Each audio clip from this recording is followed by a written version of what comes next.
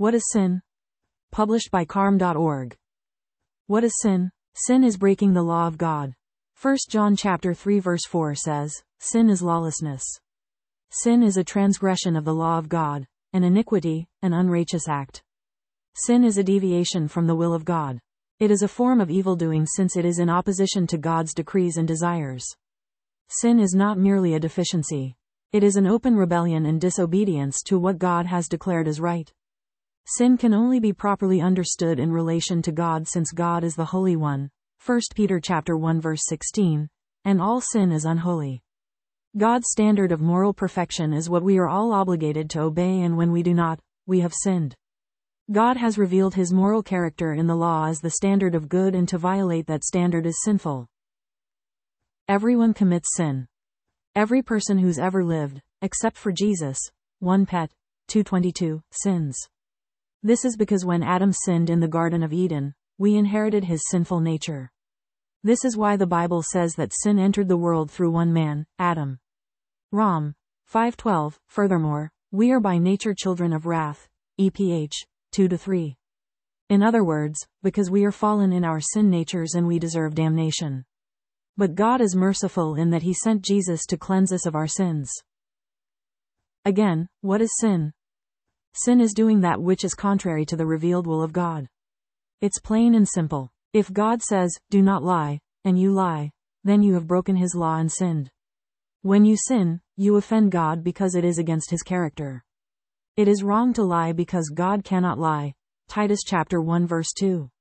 It is wrong to steal because God cannot steal, etc. Sin goes against the holy character of God. How do we know? Because of the law. Sin in the law. The law, then, is a standard of moral purity. The Old Testament contains the law of God.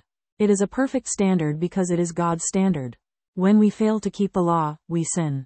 When we sin, we offend God. This offense against God results in a judgment. Laws are laws because they have penalties. There is no law without a penalty. Therefore, breaking God's law brings judgment, which is separation from God. But your sins have made a separation between you and your God, Isaiah chapter 59 verse 2. And, the wages of sin is death. Rom. 6:23. So, to sin, to break God's law, results in judgment. The judgment is known as damnation, which is the righteous judgment of God upon the sinner.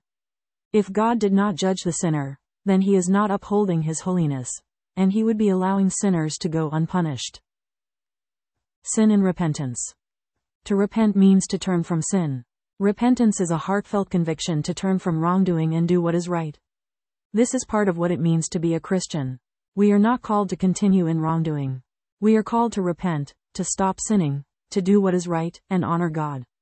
Though we are not saved by our repenting, our repentance is something that we do when we forsake sin because we are trusting in Christ who died to cleanse us from our sins. 1 John chapter 1 verse 9. Jesus died to forgive us our sin. Of course, Jesus came to take our place and die for our sins. 1 Pet. 2:24. This means that Jesus bore our sins in His body on the cross and paid for them.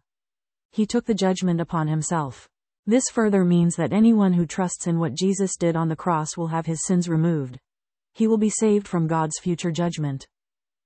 So, replying to the question, what is sin, is best answered by saying that it is breaking God's law. All people have sinned. Therefore, all people are under God's judgment, except for those who've trusted in God's provision to escape that judgment.